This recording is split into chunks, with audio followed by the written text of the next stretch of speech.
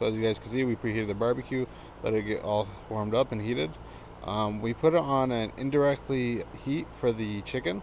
So what I did was, since it's a 4-burner, I have the one burner that the chicken's sitting on off, and then the other far left two at high temp, and then the closest one, the third closest one, I just put it on a low temp, just so it creates as an oven feature, but while still getting that smoky and barbecue char to it.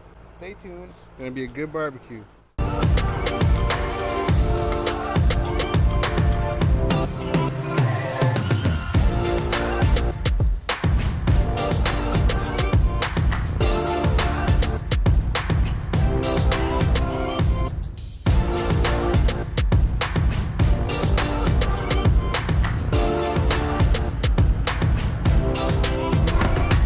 That is how you cook a Dr. Pepper barbecue chicken.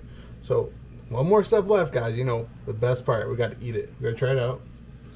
So it's all cooked. So it was a hassle to get it off the can. Finally did it. Cut a part of this. You guys can see. Oh, look at that. Steaming.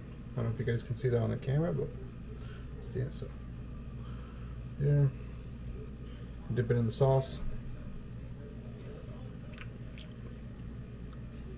Oh man. Okay, taste that skin now.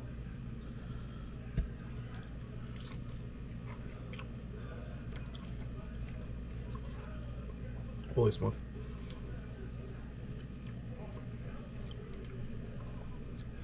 Can't really taste the Dr. Pepper flavor from it. You can taste it more in the sauce, not in the chicken. But overall, I think it was great. I give it like an 8 out of 10. Really good. If you guys enjoyed the video, make sure you try it out and let me know if you guys do try to make this. If not, all good.